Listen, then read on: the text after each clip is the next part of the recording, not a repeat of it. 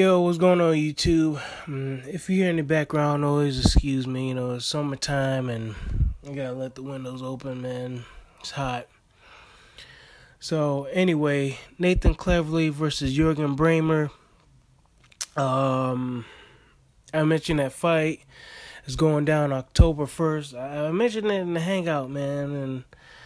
And, For one, Juergen Braehmer, nobody was high on him, and then Nathan Cleverly's chance on beating Juergen Braehmer was even laughed at even more. So for me, I know I think a lot of people are sleeping on this one. For me, you gotta think about it. Even when Nathan Cleverly got blasted out by Sergey Kovalev, you can just see in some of the pre-fight hype that, Nathan Cleverly was a scared fighter in the ring. It was kind of sad, man. I just, every time I just saw him like on YouTube or whether he's on Box Nation or something like that, he looked petrified that he was going to the fight with Sergey Kovalev. And he got beat up. But beforehand, this guy was he was up there, man. He was up there. He wasn't a bad fighter. He beat Tony Bellew when he was undefeated. He beat Tommy Karpinski. I did see him on television, Sean Hawk. I didn't know he faced Tommy Karpinski. Yeah, actually, I do know. I just remember because last time I seen Nathan Cleverly was at the UIC Pavilion, right? I think I must have taken off work, during that time, man. I must have took a day off, and I went on saw Fanfaro versus Nathan Cleverly. It was big to me because I ain't never seen Nathan Cleverly live, so I went on to watch the fight, and like I said, I saw Tommy Karpinski there, you know what I'm saying?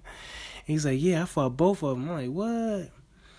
I was like, wow, you fought both of these guys? I didn't know nothing about that. So, anyway, long story short, Sergey Kovalev took his belt. So this is a former WBO champion. Now, when he was going against, when he was getting into the ring, who was that against? Against Fanfaro, I had my doubts, you know what I'm saying? I'm like, man, this dude, he's probably just going to get blasted out, man. What's the name? Beat him up really bad. You know what I'm saying? Fanfaro is going to win.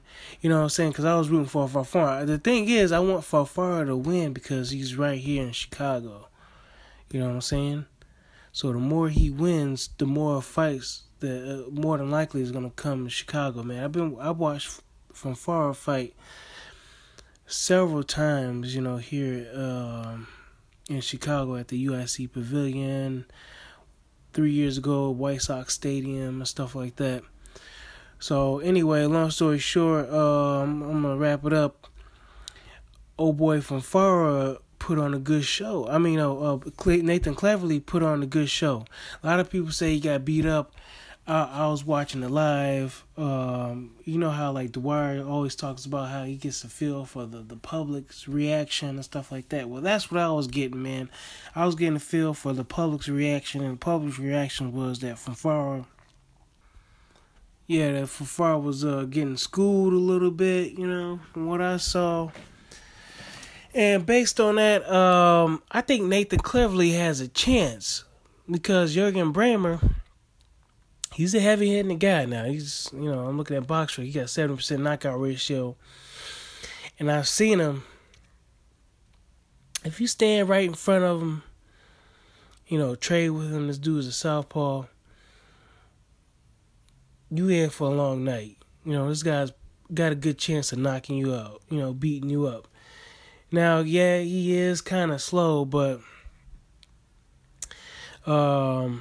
he's smart. You know what I'm saying? He's staying over there in Germany. He's got the little WBA title.